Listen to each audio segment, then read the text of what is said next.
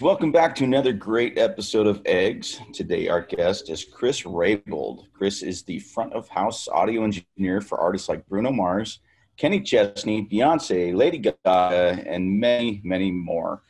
I am super excited for this conversation. So without any further delay, please welcome our guest, Chris Rabold. Chris, how you doing? Good, man. How are you guys? Doing well, Chris. Yeah, really looking forward to this conversation. It should be a good one. Yeah, thanks for having me. I'm coming off of a long travel day and sitting outside a friend's house in Chelan, Washington. So I'm back stateside, and I really appreciate you kind of making time and getting our schedules aligned. So thank you so much. This is perfect. Yeah, no, worked out really good. Mike's been in Nome for the last 6 weeks in Nome, Alaska, and so accomplishing this show over those great distances has been difficult. So I'm grateful to have him back. That's funny. So, Chris, let's just jump into it. How long have you been doing audio, and how did you get your sea legs? Somehow, the answer to that question is 25 years. Now, I had to put it down on something yesterday, and I was like, God, just looking at it, I don't know how. I was telling a friend the other day, I was like, suddenly young Chris is no longer young Chris, and because I was the kid forever. I started when I was 19. Okay. And it seemed like forever I was going to be the kid. And basically how it started was, so I live here in Athens, Georgia. And I came here out of high school. I thought I was going to play college football. And I got hurt. And it was apparent that I could still play college football, but not at the level that I was thinking I was going to. And so I came here to Georgia with some friends just because I'd always been into Athens and I was into the music scene and just, whatever. Getting into Georgia is now apparently infinitely harder than it was when I did it 25 years ago. But anyway, so I came here and I went to school for about a quarter. They were on the quarter system then. And at the end of that, I had gone to like a really tough private school academically. And I was like, man, I've jumped through all these hoops. I've done all this stuff. I'm taking English 101. I'm taking Spanish. I'm taking I don't even know if those are classes, but you know what I'm saying. And I'm like, what am I doing? What am I doing? And I was sitting on my couch, this orange couch I had bought. And I remember it very, very well. And I literally sat on that orange couch and looked at the ground. I was like, if I want to be in this world, what's going to make me happy? What do I want to do? And I literally just made a decision, like right then and there. And now that's very storybook and everything. Now, mind you, that began the trudge, through the muck and everything else to get there. But that was the moment. I just said, what am I going to do to be happy in this world? And I said, I want to be a mixer, because I could kind of play the guitar, could bang around on the drums, kind of play the keys. Not really. I just knew, my stepdad taught me some songs, and I knew I didn't want to write and I didn't want to perform. But I had always been interested. I would loved concerts. The concert experience always spoke to me, and that was like church for me. It's just, and I was always so curious why it would sound one way one day and one day at another show. And the notion of putting all the pieces together of anything appealed to me. And I just said, I want to be a mixer. And then I guess I kind of said it right there. I mentioned shows. Most people, their story of how they got into particularly live audio is they were like a studio mixer, and then they're in a band and no one else would run sound, and they started doing it. I knew from the jump that I wanted to do live concert audio, and I just made up my mind. And so what happened was I said, I don't want to go to school next quarter. I'm going to take some time off. I'd been working at a place called Rocky's Pizza. I'd saved up enough money that I was going to go run around. I was going to see my favorite band. My favorite band at that time was this band called Widespread Panic, who was out of Athens. So I had some mutual friends that worked for him. And we're one.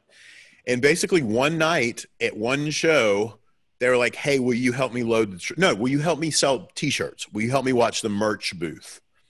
And I was like, yeah, sure. And then I helped them like load the truck. They had one semi truck at that time, which to me was just like, it was Monsters of Rock. It was the biggest thing I'd ever seen before. It was like, God, look at this. And man, I just started helping them out, and it grew from there. And those were like the humble beginnings. And I stayed with them for a little less than a year as just like kid roadie, stocking coolers full of beer, selling t-shirts, breaking the stage, literally whatever they wanted. I mean, and I was in heaven. I absolutely loved it. So I stayed there for a while. And then I told him I was like, guys, I'm going to go up to Nashville and I'm going to go get serious about audio. I'm going to go to school. And I did that. And then long story short, they ended up calling me 4 or 5 years later to come back in a much more larger real capacity. And that began my professional career, you know, and it came full circle. I came back there to Athens and that became, and from there we can talk about it. It did a number of things on its way up, but that was kind of that was the beginning. Well, I love that it's the humble beginning of, you know, stocking the beer cooler and doing merch and all the other stuff. Ryan has a very similar experience. Well, yeah, I was going to say, though, he went right to the guys with the semi-trucks. I was still unloading the little 4x8 trailers and crap like that. Well, and it's funny. Semi-truck. Yeah, well, it's funny because what I did was that was my initial foray into it. And then I went, guys, you know what? I need to go. Let me go to ground zero and start. And then so I went to school, I learned, I got the theory, I did all the bars, all the clubs, all the weddings, all the frats. I mean, you name it. So I went to that. I basically went like, nah, this isn't real. Let me get real and start from real. And then came back up and met them again. Yeah, so that's awesome. Yeah, in my experience, I was always on the management side. So I did the tour managing and stuff like that. I didn't have any skills in this way. I was just, I ran or was in the very beginnings of building an advertising design agency at the time. Mm-hmm. And I started out doing concert posters. So most of these guys would just let me hang around because I was doing the posters. And then I just evolved into like a management role. So I spent a few years on the road touring with different bands and stuff. But your story really resonates with me. I love that stuff. Also, I love Widespread Panic. So that's awesome. I love that it was those guys. So that's cool. And there must be something about Georgia, man. We've met a lot of musicians, a lot of talented folks in Georgia lately. So I don't know what that is. I've often said, you know, there's definitely something in the water here. Like Georgia, as is most of the South, is a weird place, you know, and art and weird go hand in hand. So particularly Athens, particularly this place.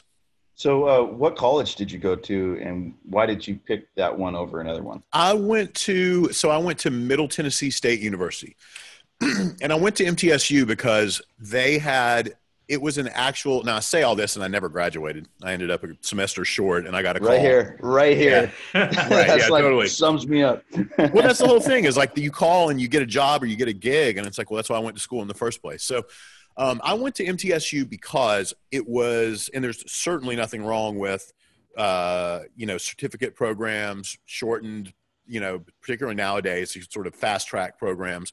But I wanted to go to an established 4-year university, and they had the oldest. It was the recording industry program. It was the oldest of its kind. Is the oldest of its kind in the United States, and plus it's near Nashville, which is where I grew up.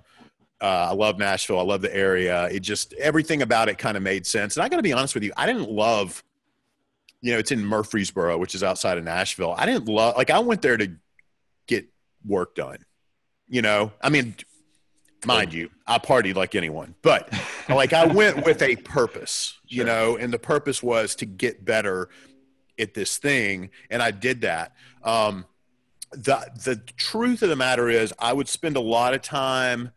I'd go to class, I'd start a semester, I'd go to class, I'd be doing great. My grades were great, but then I'd get some new gig at some new club or some new band. And then I'd drop out because the gigs were always more appealing to me than the school. That being said, the theory and everything I got from the school was invaluable and I'm grateful for it, but I didn't particularly love the school. I didn't love Murfreesboro. I loved the gigs in Nashville. That's what I loved. Well, and it's interesting too. Did the school provide Oh, go ahead, Mike. I was just going to ask, the school provided a live audio format, or was it mainly recording and you had to kind of? It was studio focused. It wasn't a class, but you could help out. There was a campus PA and they would do shows and this and that. And the guy was great. He was awesome who ran it. I always really liked him, but I think I didn't find out about it till late. I was already kind of starting my own little work circles and in the clubs in Murfreesboro and Nashville and stuff. And so I never did anything with it. So everything I did in school was studio focused. Okay. Yeah, no. So what I was going to say that I think is kind of interesting about your story, and it's interesting because I'm basically the same kind of deal with college as is Mike. We both, started and never finished. And in my case, I came through like an advertising and marketing program. I'd always been sort of artistic, and so I came out of school and basically I started a business doing art and graphic design, and that's way more fun than going to school for it.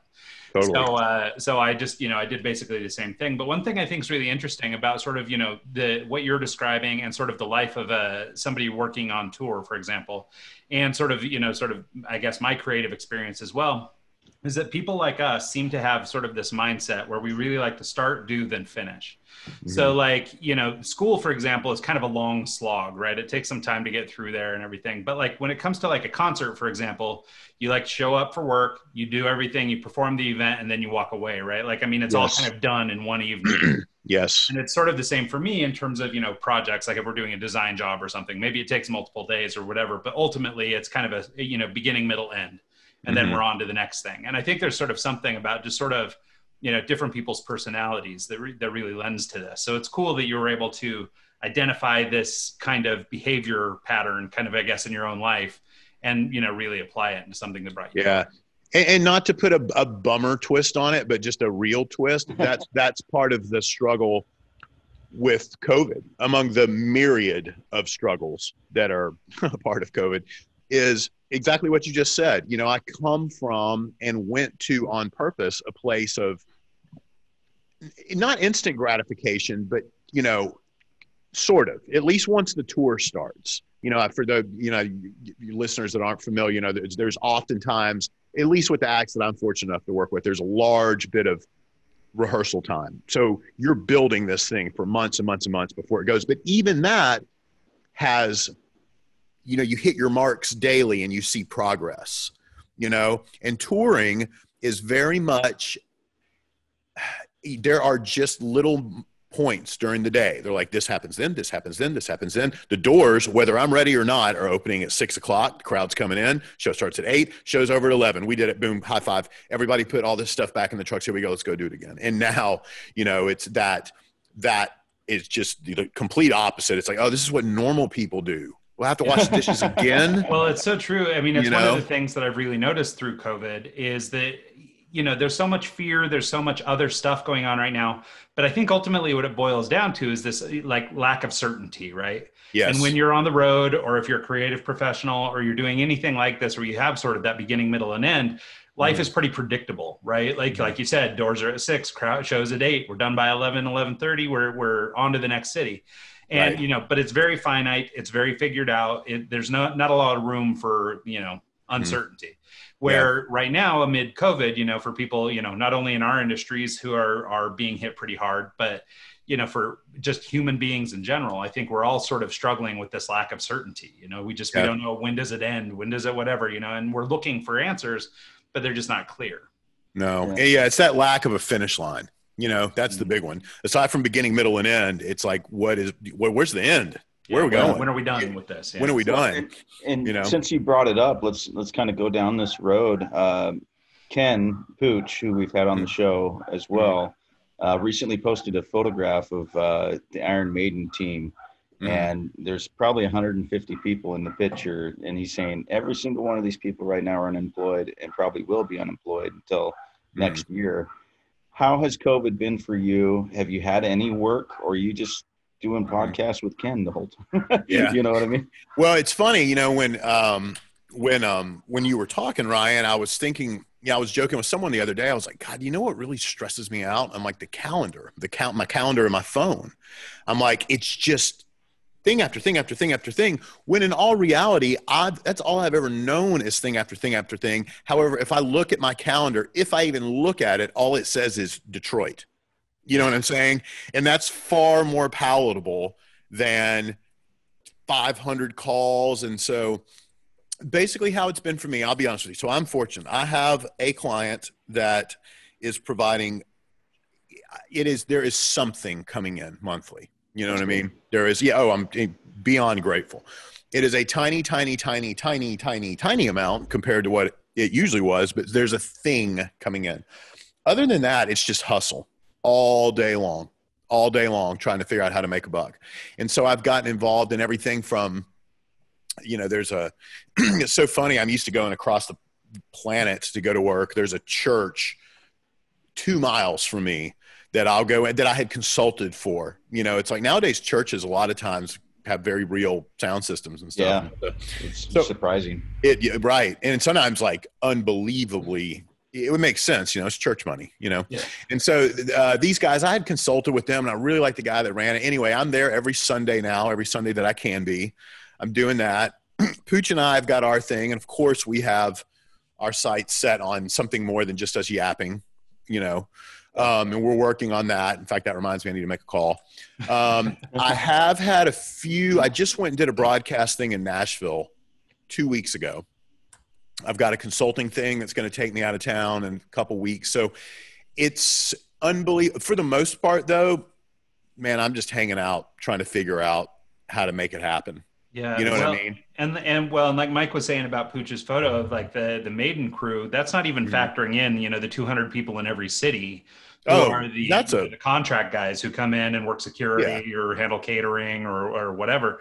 Right. And so, you're talking, you might be 300-400 people by the time it's all said and done. And those are people who, basically rely on Maiden to come through tonight and Metallica tomorrow. And, they need the whole thing going all the time. And so to have that whole ecosystem shut down is really unfortunate.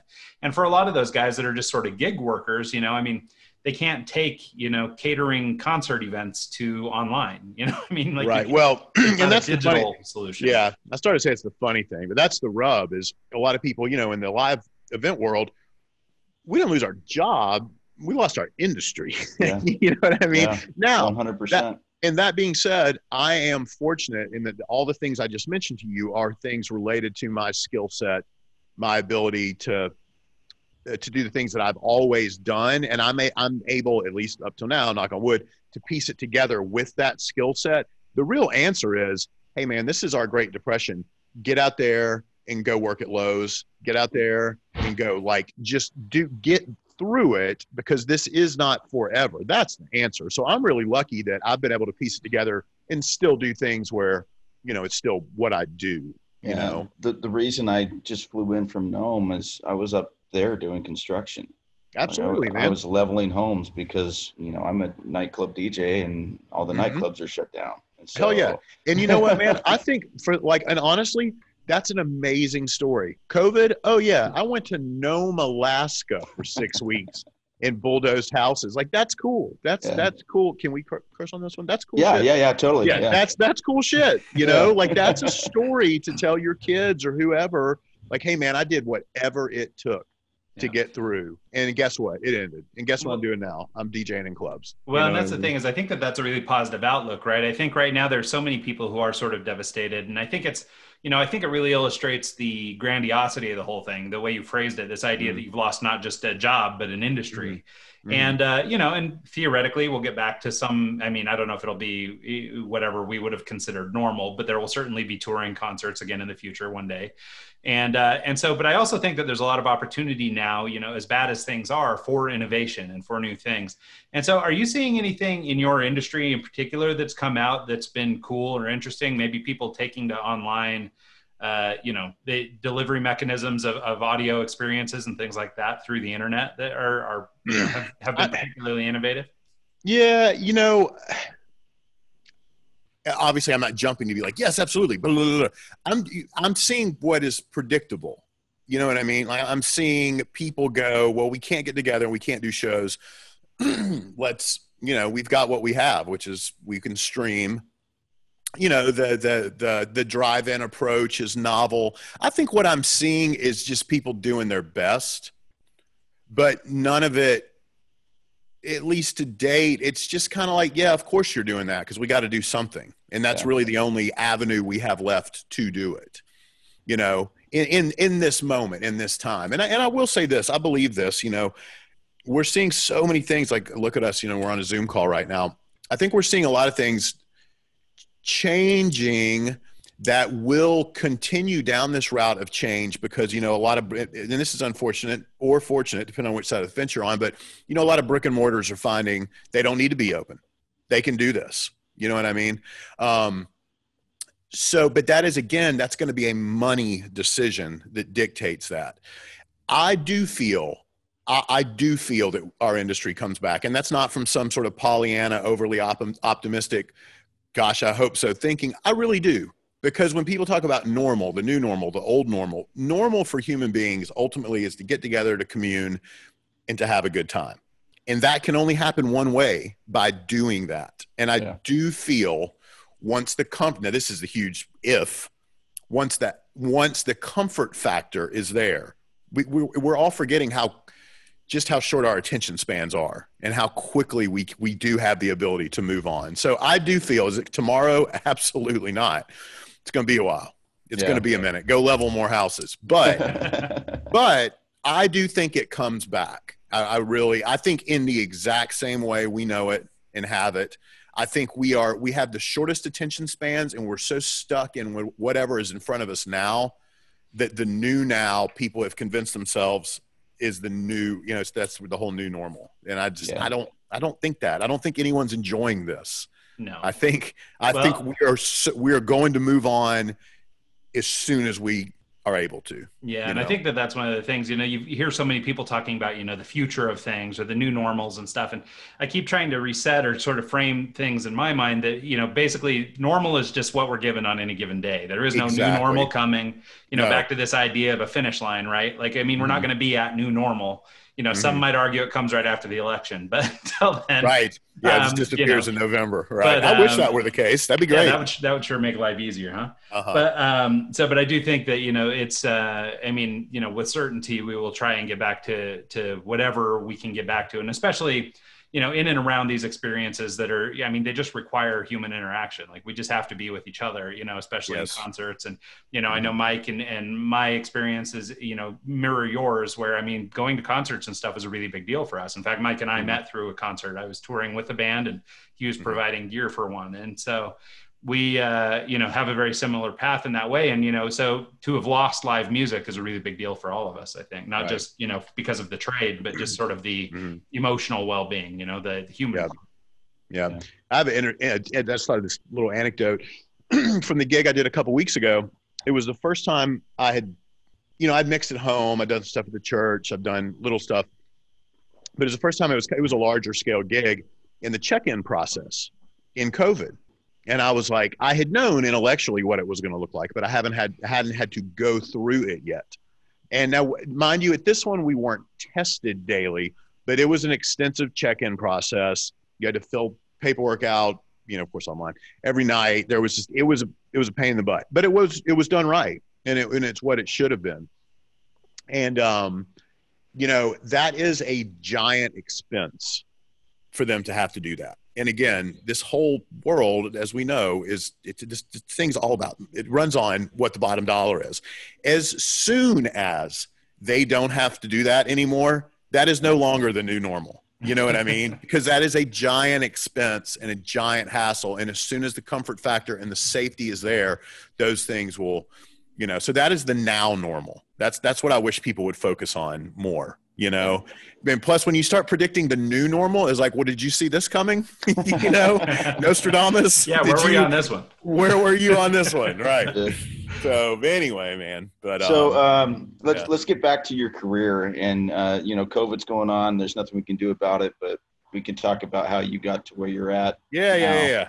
So you're working with Widespread Panic. I heard you got a random phone call saying, hey, Lady Gaga needs an audio guy. Yep. How did that go down? Yep. So I'm driving down the road and I get a call, and it's from the president of the sound company. When you're touring, you have all these different vendors that provide your sound, your lights, et cetera, et cetera. I had been using this company at this point for probably 8 years, had a good relationship with the owner. They knew that I was a good mixer, I'll say, you know what I mean? But I was doing a upper mid-tier act. I wasn't doing the big stuff.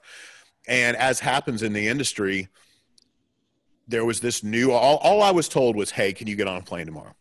There's this artist. Okay. Right. There's this artist. She is, she's just fired her old engineer. She's waiting on her new engineer to come in, who is like the second coming of Christ. It's his gig. However, they need someone to fill in this gap, and this is a gigantic gig. We need somebody right away. And so they're calling me more because I knew the gear and I was familiar with working with large acts as far as like the number of musicians and everything, but not because I was a pop mixer. I certainly was not a pop mixer at that time. And finally I'm like, well, you know, a lot of times in these situations, they don't want to tell you who it is. It's like you're going to work for the Queen or something, you know? And finally they told me, they're like, well, it's Lady Gaga, which meant very little to me at the time. I was just aware of the name. I didn't realize I was going to build the startup for the largest tour in the world with the biggest artist in the world, you know? Oh. So, you know, it's like I tell people, I'm like, when the Yankees call, like, you go. And I was like, I'll be there. And I did just that, you know? And I was on a plane less than 24 hours later, rolled into New York, rolled into rehearsals, and man, I walked into Mars is what I walked into compared to what I had been used to. And it was totally different. The approach musically, the way things were structured musically, certainly politically were things different. And I did a large, enormous, and it's got to be a common thread on this show, but a lot of faking it, you know, a lot. And really I still do that to this day. It's like, you just you're like, what are we to do? Okay. You know, and you just keep going. There's no choice. You take the gig and you just keep going. And that was it. And it went really well. And I was there for, I can't remember how long. I set up the tour. I got it going. I did right in everyone's eyes, handled myself like a decent human being, and walked away from it.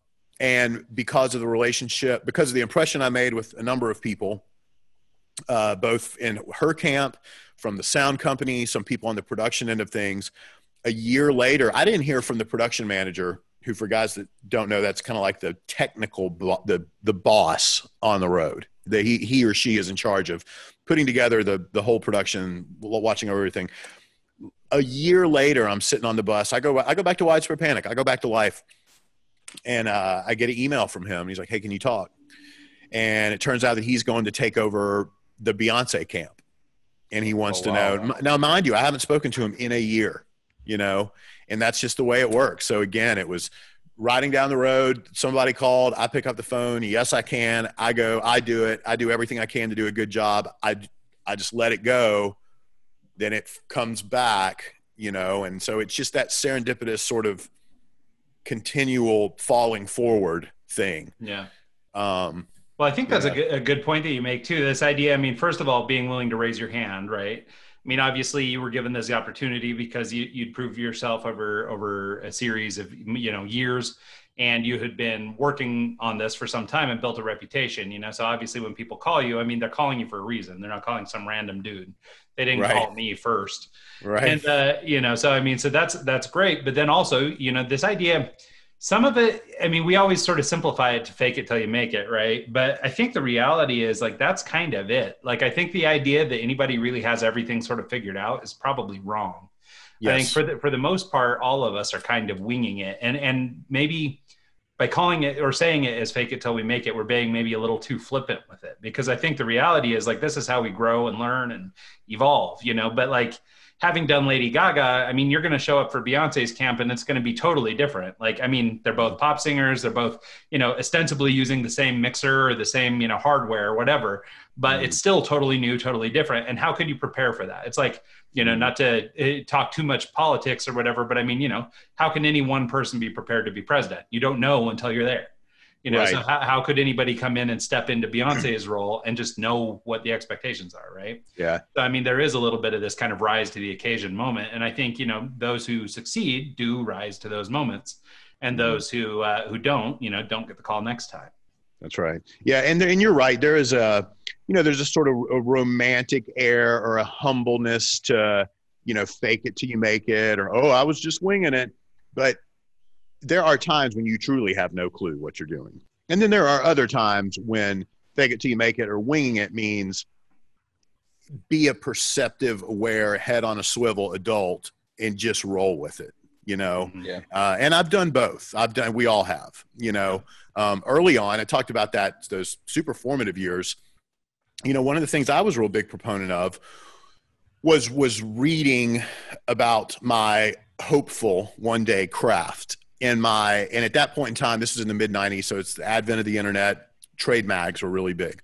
And my big thing was I wanted to know the nomenclature. I wanted to know all the wordage so that if I ever found myself in a conversation with some of the big boys, I at least could say the right words, and that was the fake it till you make it part of my story to the highest degree, where I really was just learning what words to say, but even that was like a purposeful, I did that on purpose. I knew that it would serve me. So it's like, you hear about, again, fake it till you make it, or, well, I found myself in the right situation at the right time.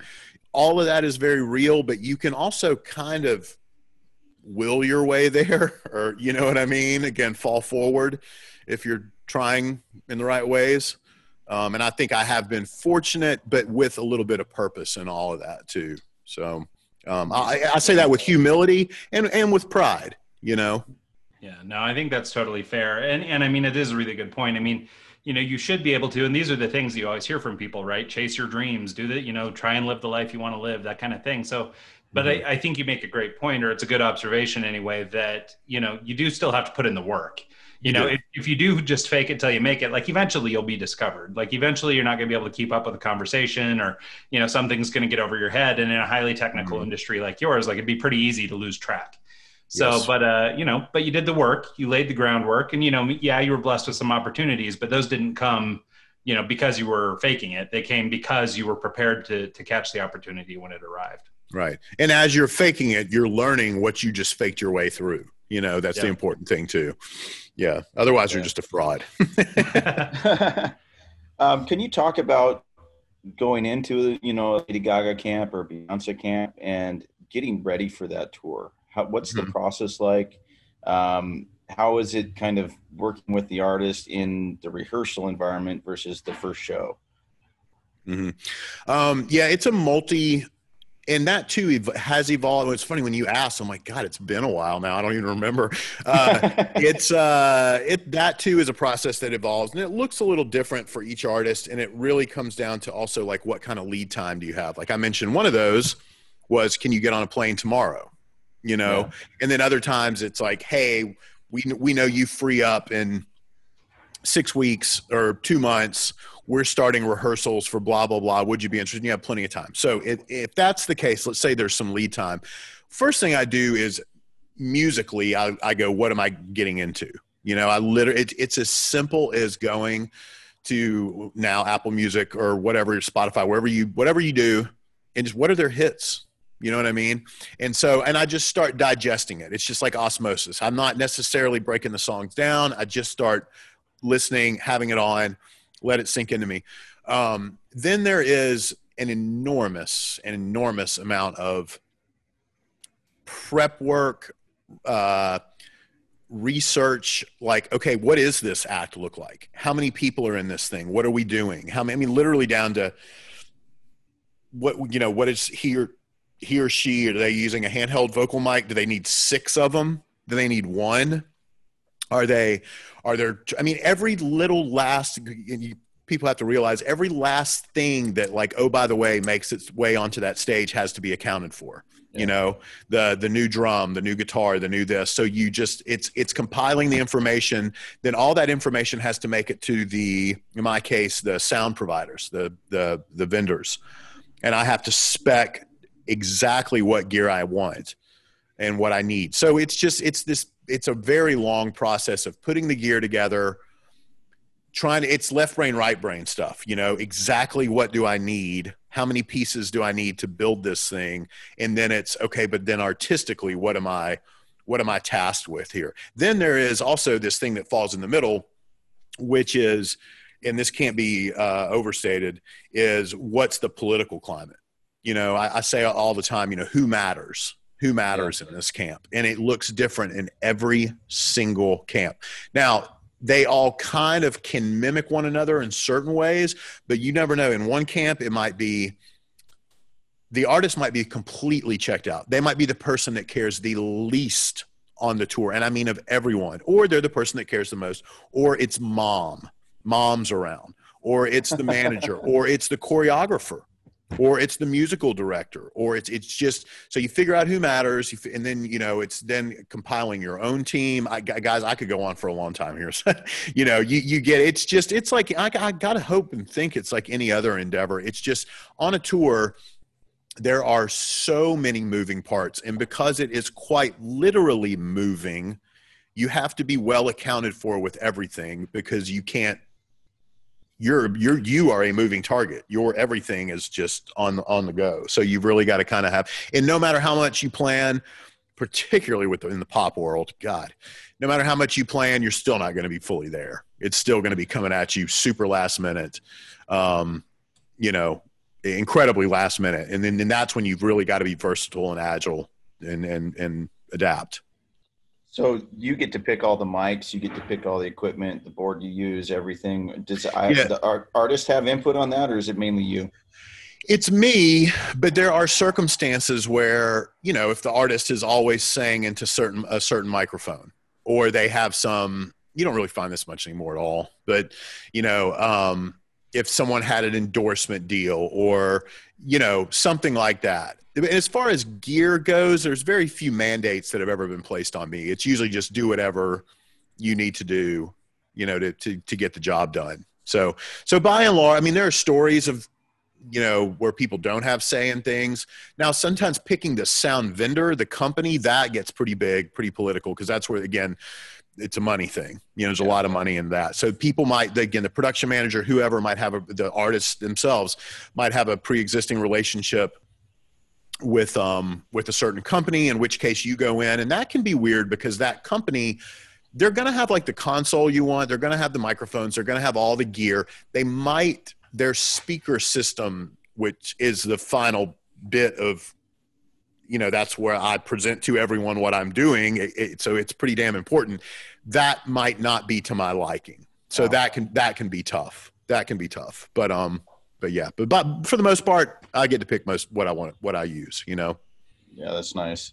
Just the flexibility of being able to say, hey, this works better for this. I like this console. And instead of coming into a kind of like a foreign environment for every artist that you work with. Yeah. And it generally looks the same for me. It doesn't matter what genre, like I'm mentioning pop music, but I do any number of things. And I pretty much I have my tools that work for me, you know? Okay. So, and I even lay things out. I mean, that's an important thing too. Like on an ergonomic level, I want it to look and feel, literally when I reach my hand this far, I know what fader is going to be there. If I'm here, I know what's going to be there. It's just, I keep the layout the same so that it almost mimics as though I'm working in the same studio every day. That's awesome. Even whether it's a jazz or country or pop or rock or whatever, it's wherever you go, there you are, you know? So your first kind of 10 years in the industry, were you analog? Was this pre-digital or? Yeah. Yeah. So the first 10 years for sure. In fact, that's about exactly, because I started I made that decision on that orange couch in 1995. And I think I took delivery of my first digital console in 2005.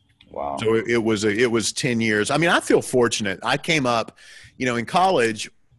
Yes, we were learning Pro Tools, which I'm pretty sure at that time was called Sound Tools. You know, we were learning digital audio, workstation-based software, but we were also cutting tape.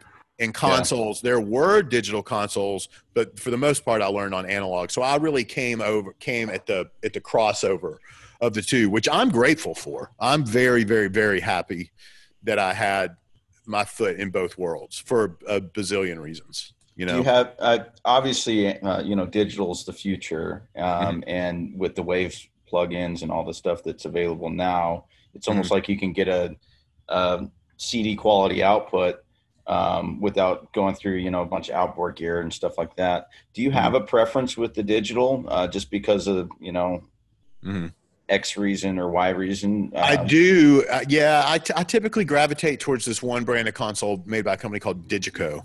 And, and I do that though. I got to be honest with you. I don't do it because I love the way it sounds. It actually is incredibly neutral. You get to make how it sounds. I did love about, you know, analog, and there are now some digital offerings that kind of have a sound, you know, it's like, ooh, I like that because it does this thing.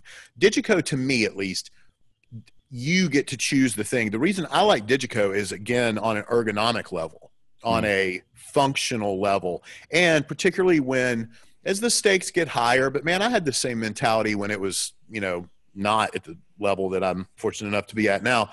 When you have to get results fast, I tell you, there are months of rehearsals. Every day is as big as any other day. You know what I mean? And you don't know who's walking in that room. And so in my mind, I have to get results immediately. And Digico helps me get there quickly. It's just a fast platform. It's super well laid out. You can do everything. So my choice there is more of an ergonomic, functional thing. It's when you start getting into the outboard and the plugins and all the other stuff, that's where the art hat really goes on. And that's when I start to, use color. Yeah. There's in a career like yours, there's moments that just kind of define you as an engineer that stand out in your career to you. Can you tell us about one of those where it's just like, holy shit, I'm doing this. I'm doing it. Yeah. There's two that always come to mind. One was actually with Kenny Chesney, which is the only, even though I lived and worked in Nashville, and that Nashville's like home number 2 for me. He's the only country client I've ever had. And that was a, can you get on a plane tomorrow kind of thing. Nice. And that one, the reason I got that, which, he's the biggest country artist in the world, or certainly one of them, came as a result of a pop connection. His production manager had come to a Lady Gaga show in Las Vegas and loved what he heard. Again, you just never know who's watching. And so that was a really interesting one where this guy shows up at this big pop show that I'm doing. Turns out and I knew who he was. I saw him out of the corner of my eye during the day. And I was like, is that guy that, I know who that is. That's Kenny Chesney's production manager. It's like, okay, note to self. That's who's in the room tonight among whoever else. When it was over, he came up to me. He was super nice. He was so incredibly complimentary.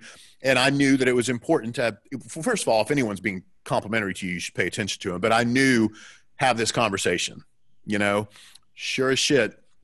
She hurts her hip. She breaks her hip, or I can't remember what happened. The tour cancels. I'm at home for a couple weeks. I'm sitting there like, oh God, wait, I need to work. What am I going to do? I get a call and it's them. They have decided they have their first stadium show in 4 days. They fired their engineer of 13 years. Wow. They need somebody tomorrow, So, but sorry, that was a long-winded sort of example of what this is all about, of just, you never know who's watching or when you're auditioning. But that Kenny Chesney gig, we played a show at the Rose Bowl in Pasadena, and being a big football fan and just American kid, there was a moment during that show. Both of these shows that I'm going to mention are stadium shows, because that is the pinnacle. I mean, that is just, particularly because like my sights were not set on, I wanted to be the best mixer that I could be. I never set out to be stadium mixer guy, and it was just, I don't know, maybe a few songs into the Kenny show in the goddamn Rose Bowl, and I'm just looking around at 65,000 people, and it sounds amazing, and it's happening, and I'm just like, and it was just simply what you said. I'm doing it. The other one was in Paris with Lady Gaga, and similar thing. It was the beginning of one song, and it just has this big signature ominous synth intro that kind of gets that feeling of like, it's happening. And then this gigantic, larger than life beat drops, and 80,000 people start moving. And I mean, I have goosebumps saying it right now. I mean, it was just, I'm getting goosebumps by you saying it. So and at that point, that tour had been dialed in for so long that I pretty much just every night just have to like hit my marks, and it's good. Like, we're good. And it sounded amazing. And it was one of those like, holy shit, I'm the guy doing this right now. This is happening. And it's like, there are those moments in life when you realize, not upon reflection, but like in the moment, you're like, this is a moment. Like, this is happening. I will always remember this. So those two, as soon as anybody ever says it, I'm like, yes, you don't have to finish it. Let me tell you. So, those are the two.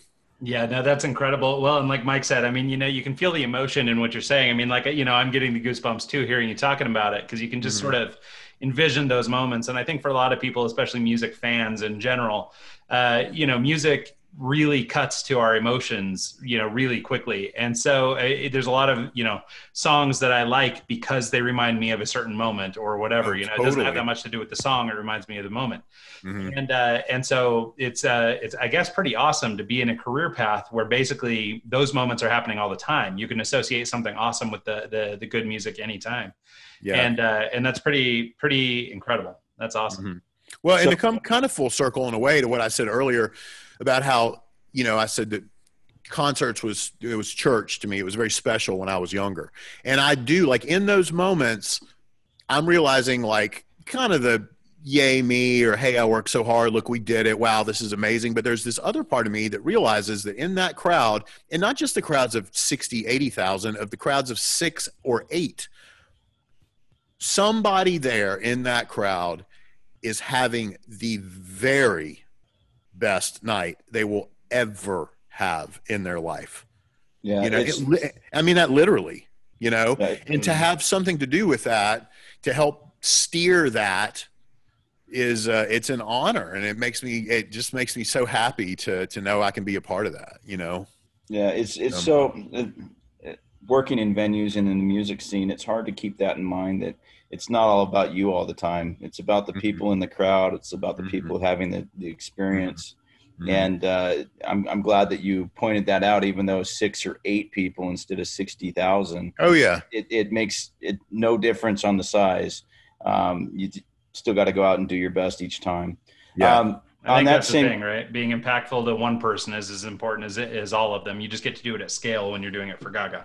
Absolutely. Yeah. Right. So we had the aha moments, I'm there moments, but you also have the oh shit moments. And I'm sure they're not the ones you like to relive, but have you had any of those, like, holy crap, I got 10 seconds till this and I don't have this, or I don't have that? Usually you're. Yeah. And this is where I struggle. It's funny because, Pooch, who you had on here, he and I had a show about our biggest victories and our biggest mistakes. And it's more that I have so many of those that I struggle to figure out which ones to cite. You know what I mean? Cause I've had big gear failures right before shows. I've had bonehead mistakes. But I, of course, we all know that's where you learn the most. Those big, oh, I did it moments are just for this. Yeah. Those are for stories. The learning is God, I fucked up, and I just have so many of them that, God, I'm trying to come up with a good one for you. I mean, it's just, I don't know, something fails, or, there's nothing worse than that. There's something going wrong and what it is, but there's nothing like that sinking feeling of something's wrong and I have no idea what's happening.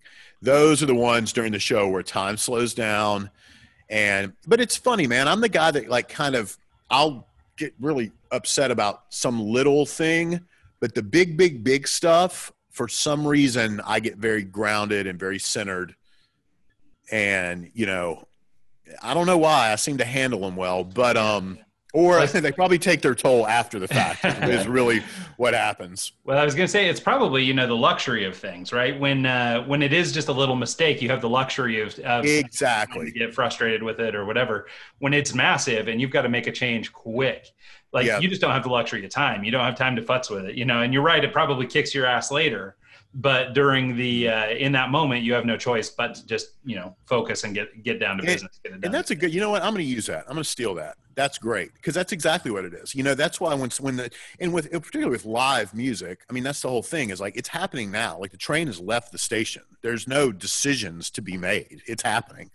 And once the show's going, and that's the thing, is like when big things happen, both in work and in life, I mean, you're just no choice but to figure it out, but there are crash and burn stories. I mean, there are times when knocking as loudly as I can. There are stories of people who they do not recover, and it has nothing to do with them. It's just purely like gear failure or something like that, where just, hey, that was it. Show was over, you know? So, yeah.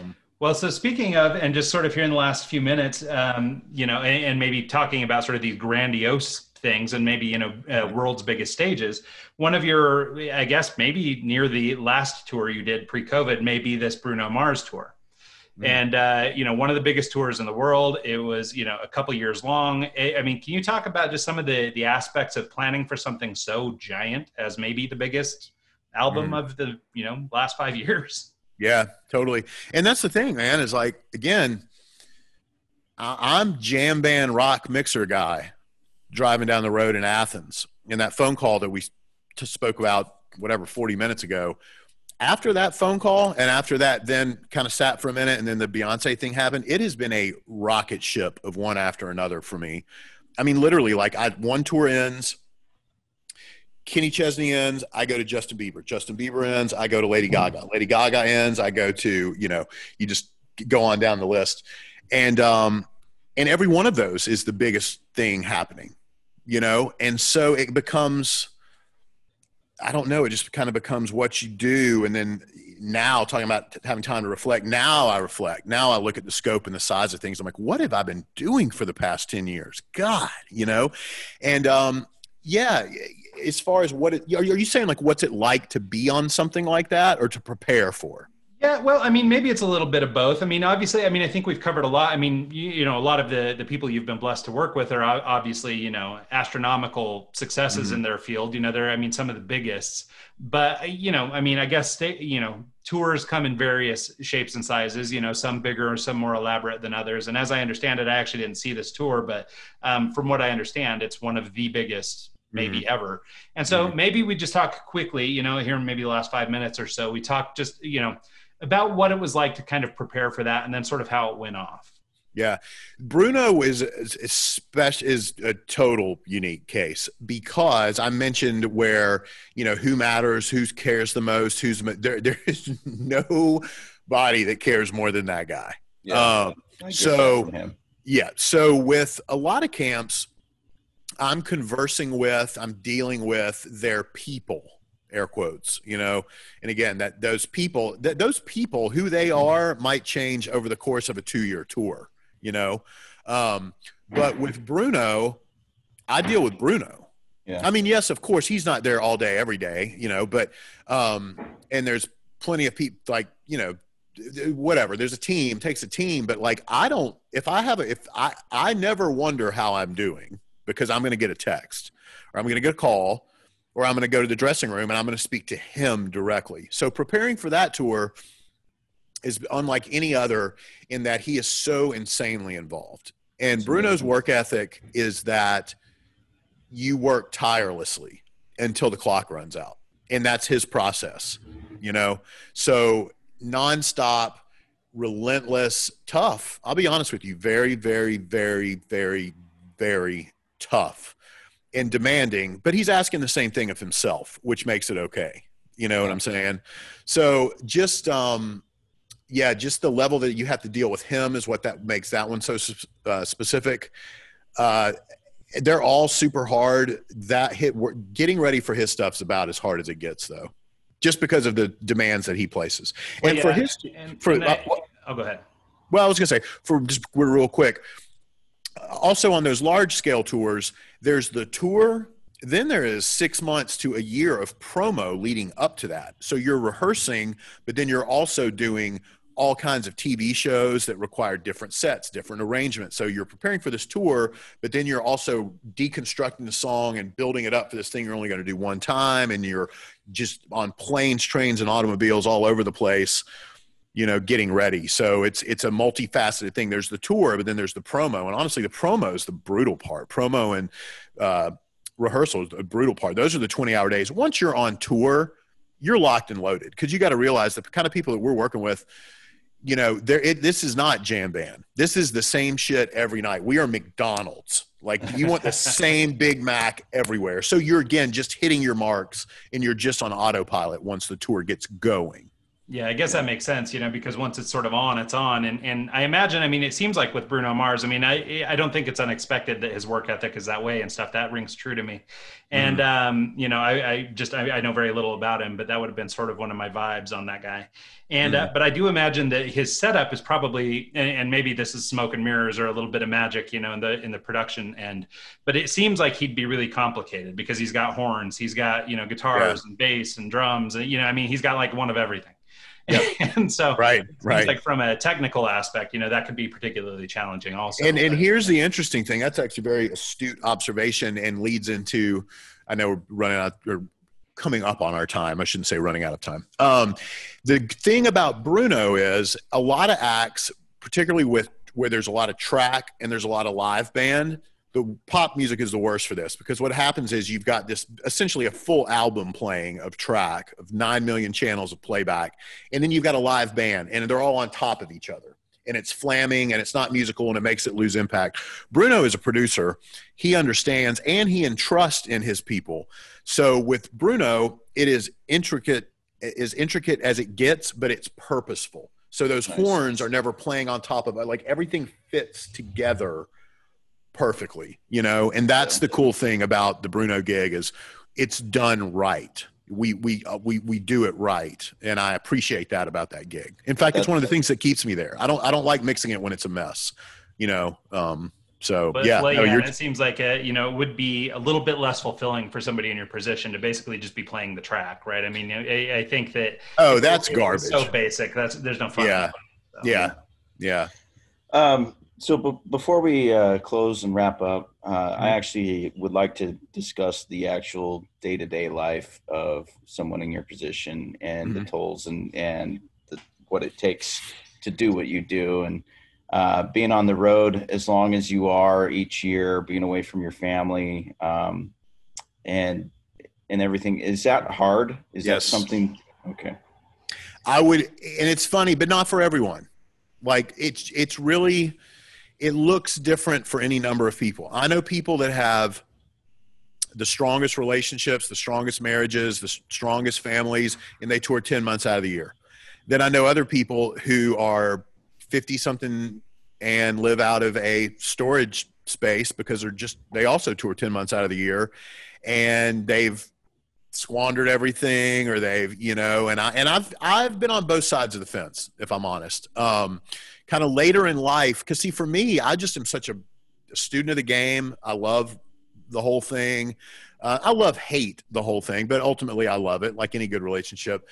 That to me, I've been always like, I don't understand. This is cool. Everything's fine. And then kind of later in life, it was like, no, you've been doing nothing but touring forever and everything's not fine, and then you kind of pick up the pieces and you realign it. So it's not a cautionary tale when I immediately say yes, but it can be, just be aware of what you're getting into is what I would say, Yeah. And day to day looks it's impossible for me to answer that. It looks any number of ways. Sometimes it looks very charmed. Sometimes it is a torturous grind, Yeah, so I imagine it's like anybody that has sort of, what we might consider sort of like a prestigious job, right? Somebody who's maybe a CEO or something and doing business travel all the time. Like from the outside, it looks kind of luxurious or kind of cool. You're in a new city every day. You're on planes all the time, But for that individual, I imagine it's kind of a slog. And I think, I only toured for 3 or 4 years. But in the time that I was doing it, and it was just little tours here and there, I didn't have any kids at the time. Like, it's pretty straightforward as a young man to be able to go do that kind of thing. But I imagine as you age and life becomes a little more complicated, assuming you do it in sort of a traditional way, maybe you settle down with somebody or you have some kids or whatever, then, I can imagine that, it's a little bit of a balancing act. How do we keep everything cool at home while we're, also out trying to earn our living? And the bigger thing too is if you hit a bump in the road at home, you got to split. You got to go. You got to go to work. So it's then how do you then repair it? That's when it gets really tricky. So no, that makes a lot of sense. Yeah. But it's perspective. Hey man, I could sit here and tell you some sob story about sitting by myself and blah blah blah blah blah blah blah blah. But then I can tell you a million. I just told you a story about sitting there with 80,000 people like that. What the fuck? You know what I'm saying? Yeah. So it's perspective. Well, I think that's it, right? The moral is there is no right or wrong. It just kind of is. And, Yes. I mean, like any experience in life, we sort of grab the stuff that's good and we gloss over the stuff that's bad, and we try and make the best out of the experience. So absolutely. So that's awesome. Yeah. Well, speaking of experience, thank you guys for this. This was fun. Yeah, absolutely. This thank has been you amazing, for your Chris. time. Yeah, and I'm really grateful that you were able to sort of to work us in. This was amazing. And I guess, I mean, where can people learn a little bit more about you or find you online? Is there any way folks can engage?